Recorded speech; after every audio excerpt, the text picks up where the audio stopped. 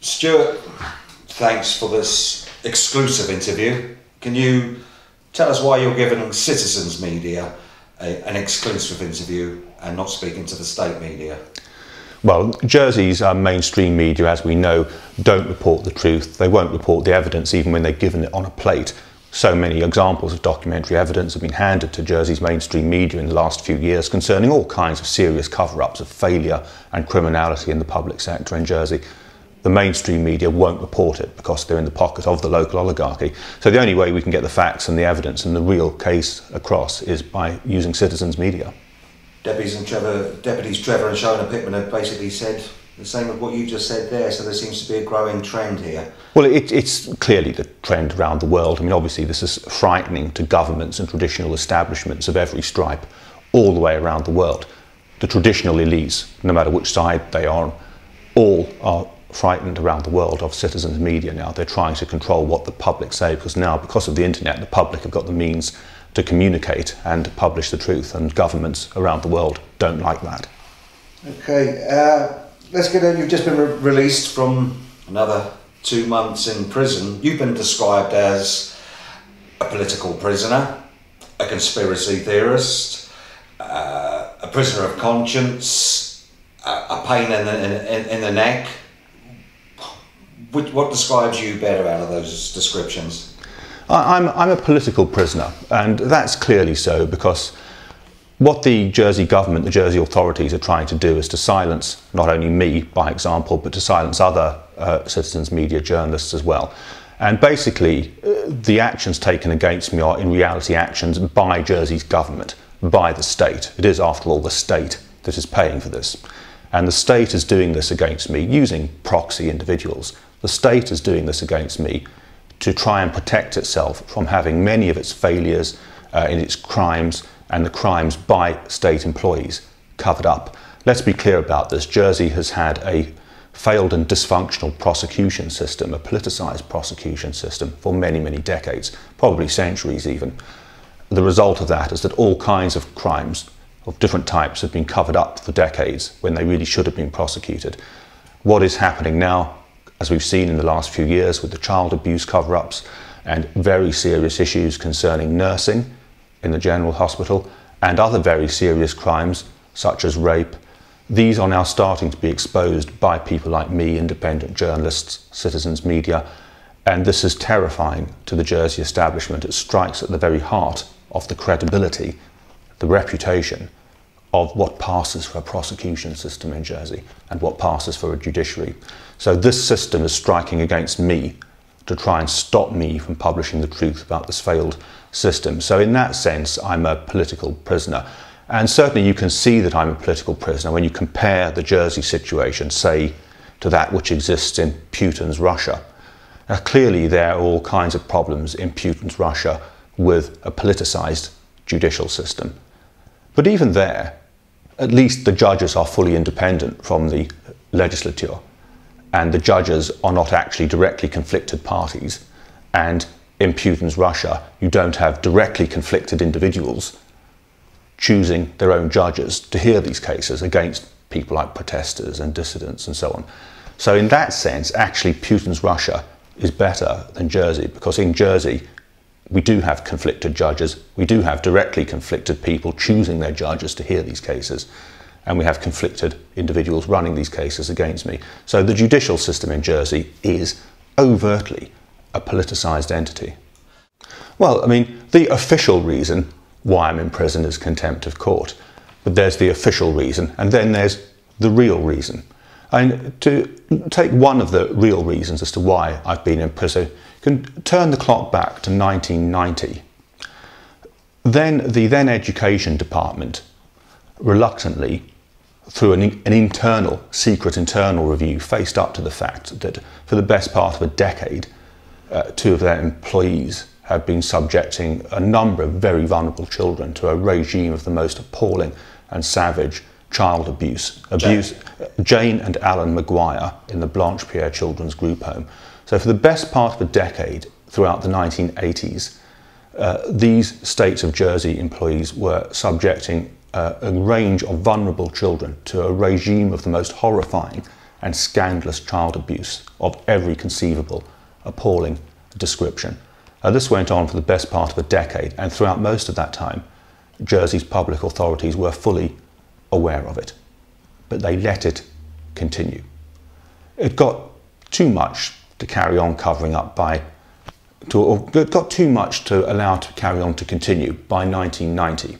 So then an internal review was carried out, and basically they decided that, well, yes, this abuse had been taking place, but, well, let's not worry about it. We'll sort it out now. We'll stop it happening now, and one of the key abusers, Jane Maguire, will just come and work in our family development centre instead. Now, this was a grotesque and appalling episode of crime that had gone on for decades against vulnerable children. It was also a criminal activity by the Education Department itself, because they were conspiring to pervert the course of justice in covering it up.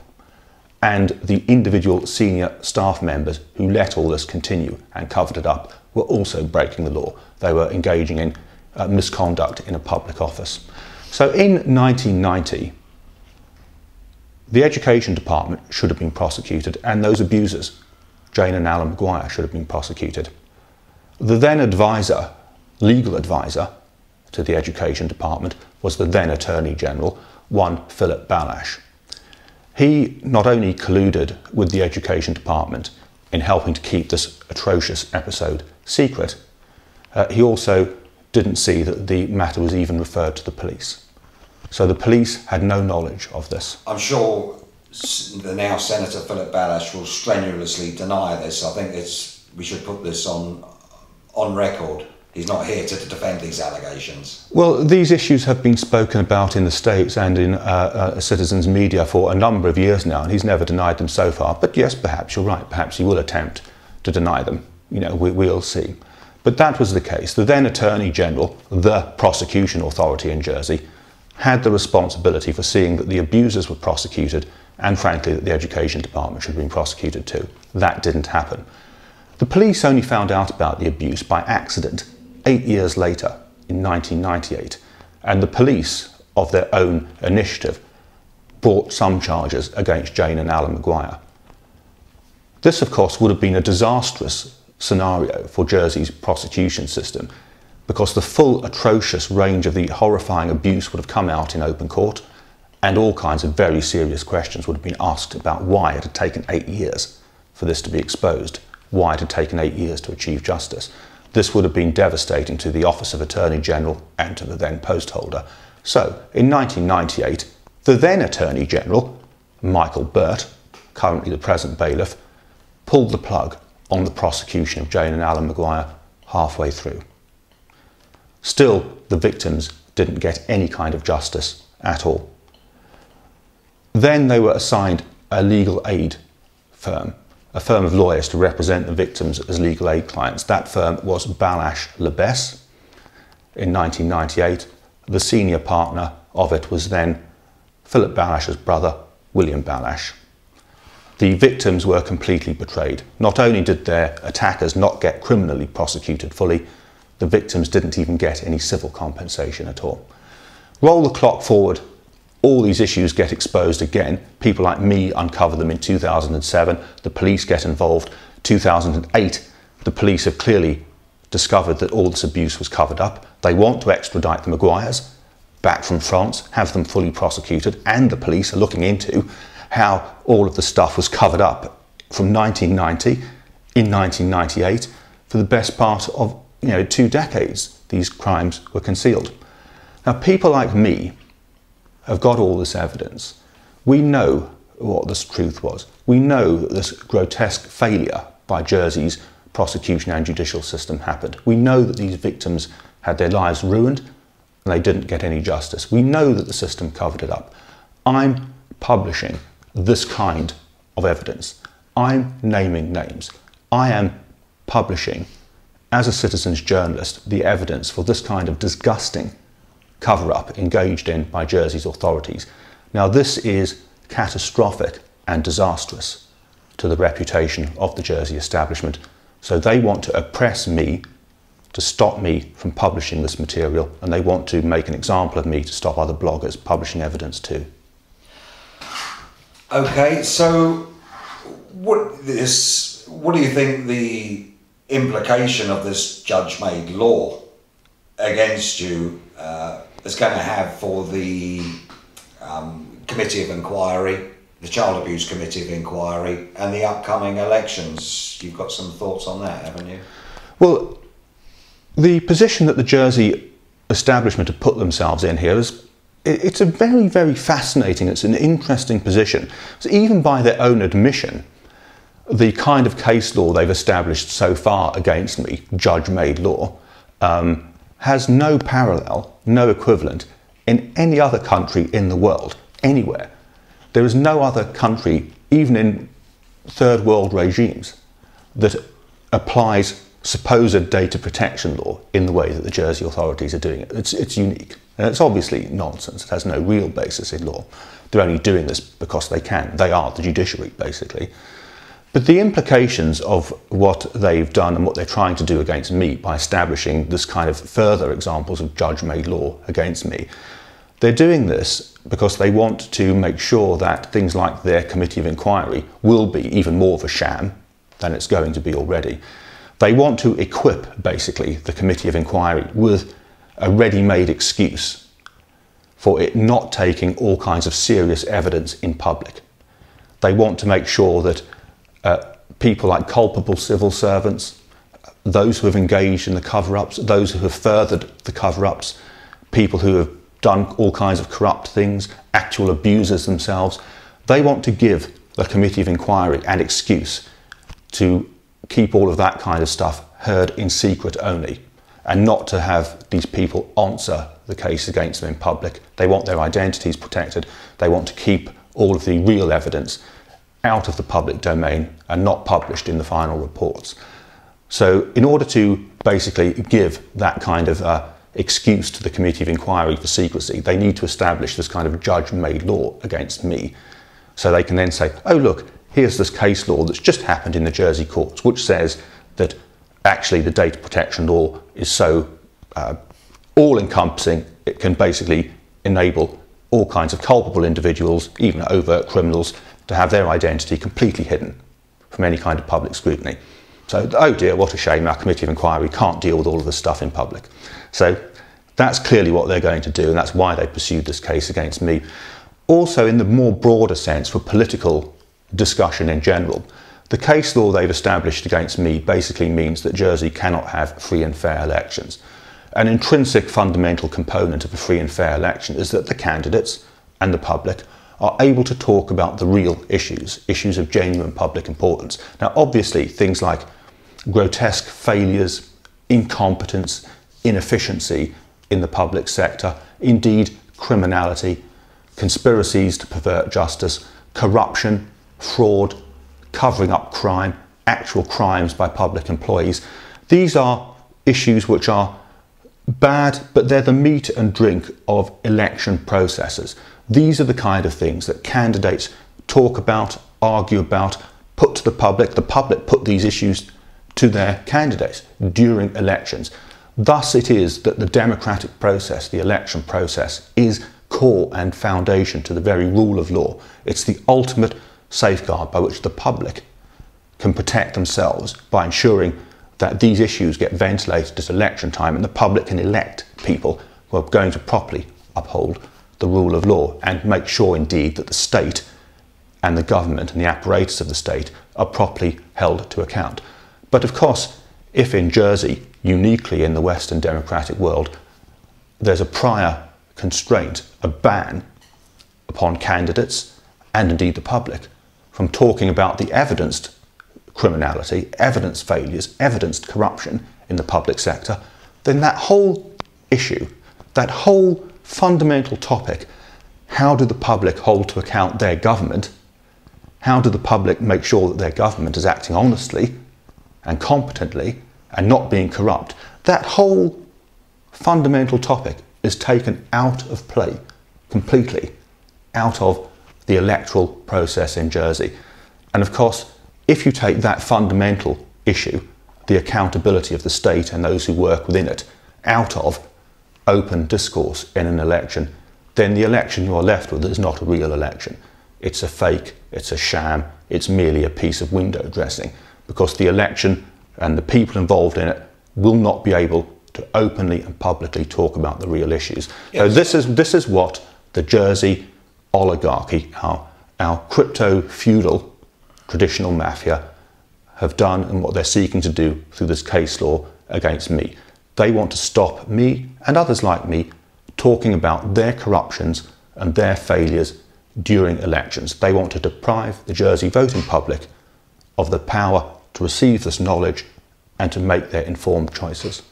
And then we get to what now?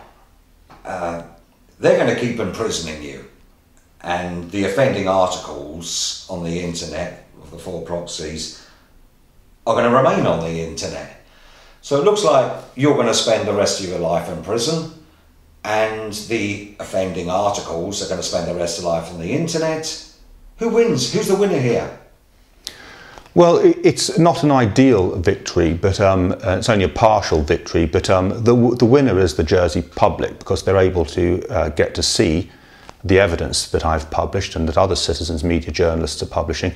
And in addition to that, they've also got to see the true nature of the Jersey oligarchy, the Jersey establishment, which is oppressive, not a real democracy. It's got corruption written through it. There's all kinds of corruption and crimes in Jersey's public sector, which these people are desperate to cover up. So in that sense, we're not there fully yet, but certainly there's a lot of evidence, a lot of information now that the voting public in Jersey are aware of, and they can start to see the truth about what Jersey's government really is like. In terms of the ultimate losers in all of this, of course it's the Jersey establishment. I mean, all kinds of regimes around the world have learned the hard way that you can't now silence the citizens.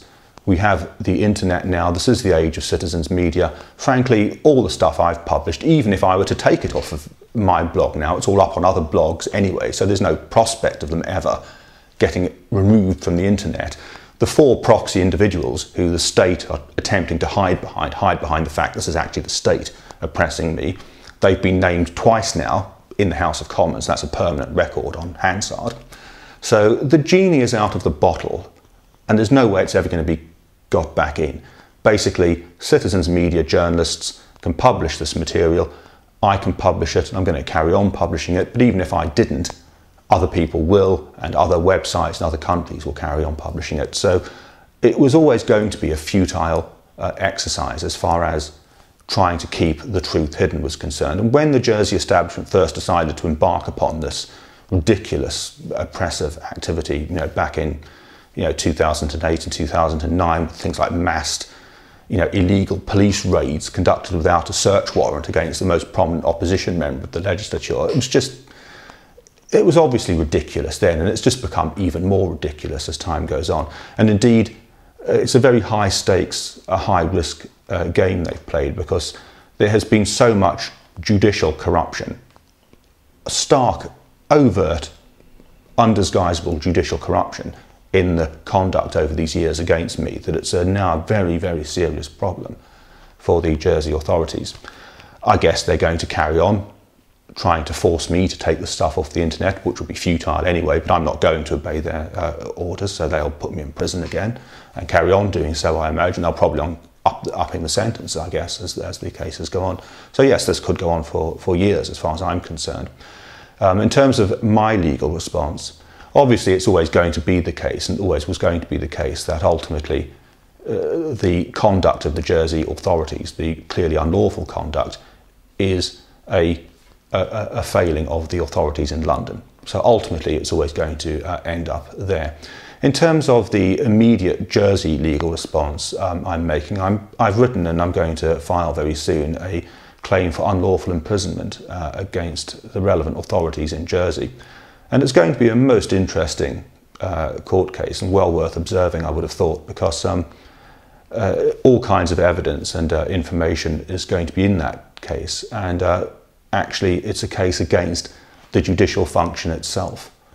Clearly, the actor, the main actor against me, and clearly an interested party, when you look at the conducts of the various bailiffs and deputy bailiffs over the years, and the fact that their conducts as Attorney General are the kind of things I've been exposing.